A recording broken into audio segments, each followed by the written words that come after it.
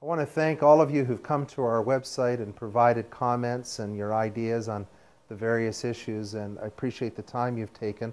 I know certainly the many things that are important to you, but there's some things that are very near and dear to my heart.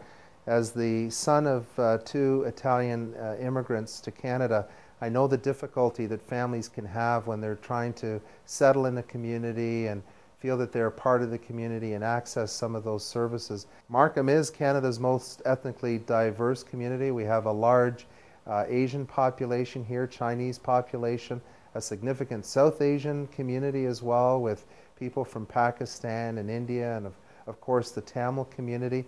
But literally we've welcomed people from every corner of the world. In fact, 4 years ago during my campaign, my theme was "We Are Markham," recognizing the wonderful diversity that we have. And I can tell you, for the past several years, particularly as mayor, I've enjoyed coming to all of the cultural events, and the way in which we're able to share each other's culture in this community is truly outstanding.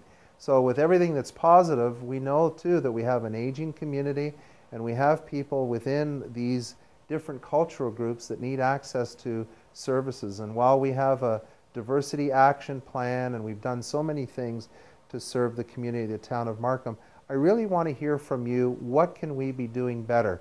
No matter where you're getting that service from, whether it's the town of Markham or the hospital or any other institution in the town of Markham, how can we be serving the cultural community better? So please give us your thoughts. You can leave your comments right here below this video on this portion of the website.